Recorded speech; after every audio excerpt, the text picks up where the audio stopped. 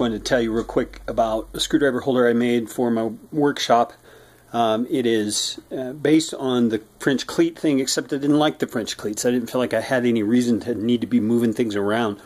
So I made it permanent. What it did was it cut a piece of wood at a 45-degree angle, just like the French cleat thing, but then I made little pocket holes to screw in. You can see there. And then I just, with my saber saw or my jigsaw, whatever you want to call it, buzzsaw, cut these little V notches in the wood all the way along, and you can see I got my flats down there, my Phillips down there, and some chisels and various things there.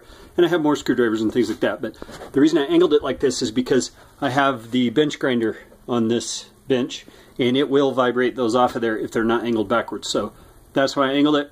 Pretty simple idea. Just thought I would share.